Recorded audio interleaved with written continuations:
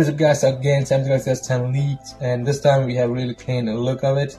So this will be the base model here. As you can see, welcome to Samsung blockchain key store. That's really awesome. Now we do have some changes, as you can see in the screen.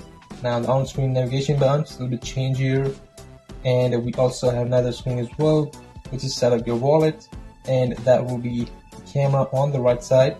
And overall look guys, look really awesome device. We do have bezels top and bottom, but not much, but look really awesome. Now I cannot wait guys to see this phone on my hand, but anyway, we have to wait to announce it. Now recently guys, we did saw the image, but that was kind of blurry and we cannot see any properly, but this is really clean image here. But anyway guys, we have some more leaks regarding this new chipset. First of all, we have the Samsung Exynos 9820 processor. As you can see guys, GeekBench score, we have 4000 and plus and 9000 and plus score here, so that would be really awesome to see into the S10 lineup and running Android 9 Pie, so that's will be the latest version coming with this phone. Anyway, we also have Qualcomm Snapdragon 855 processor as well. It's a bit faster compared to this Exynos version, so as you can see, we have single core as well as multi-core in this both the chipsets. So you can see the comparison here.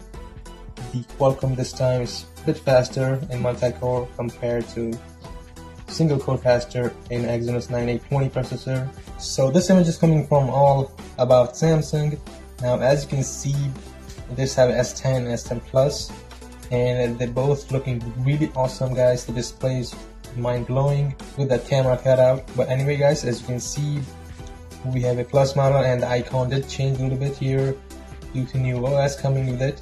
Anyway guys, we do have backside. Now they both have a triple lens camera, so that's kind of equal over there, and we have a hardware monitor as well as flash on the backside of the phone.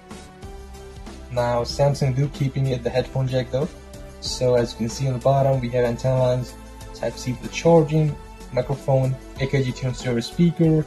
So that's really excited guys to see Samsung do keeping the headphone jack.